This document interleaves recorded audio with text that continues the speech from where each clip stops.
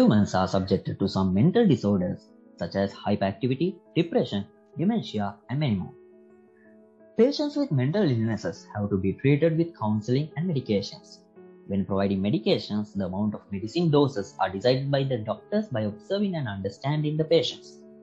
However, some instances come across where medical officers are unable to reach the patients on time.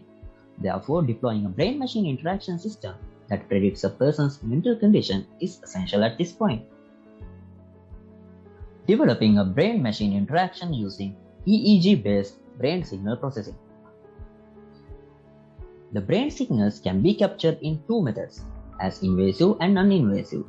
This study is based on non-invasive EEG data classification by using the useful discriminative features and optimization of artificial neural networks.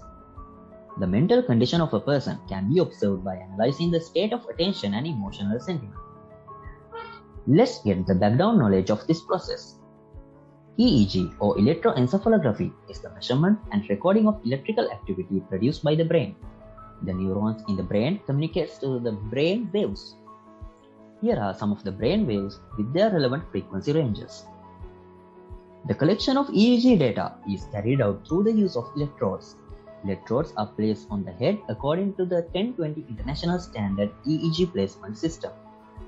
The authors of this research have used a headband that covers the position of TP9, AF7, AF8 and TP10.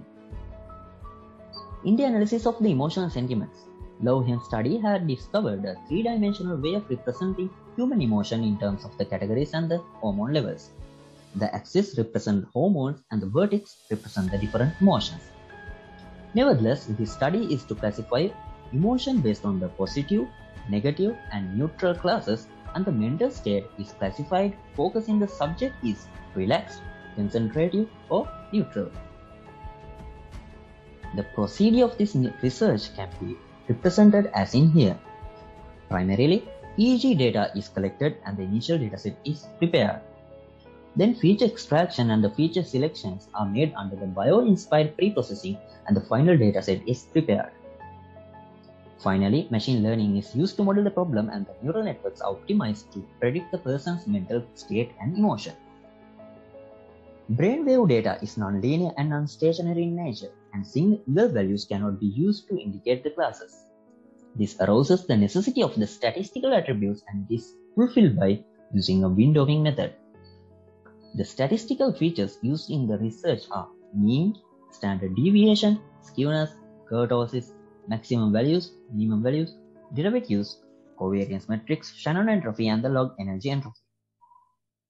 This study compares the two artificial neural networks, multilayer perceptron and long short-term memory. MLP or multilayer perceptron is considered as the universal function approximator and a classifier. It computes a number of inputs through a series of layers of neurons and finally output the prediction of the classes. Learning is performed by following the process of backpropagation. LSTM, or long short-term memory, is a multiple recurrent neural network which prediction is made based on the previous state.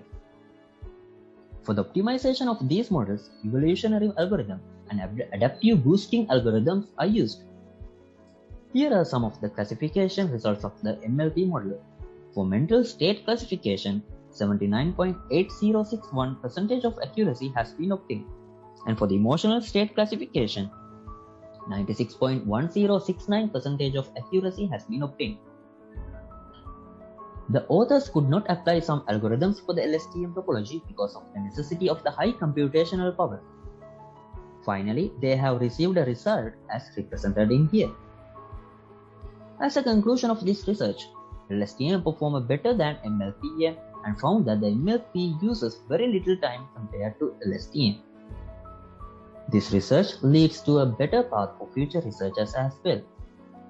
Once these researchers could deploy in real time, this can be used to give solutions for many problems.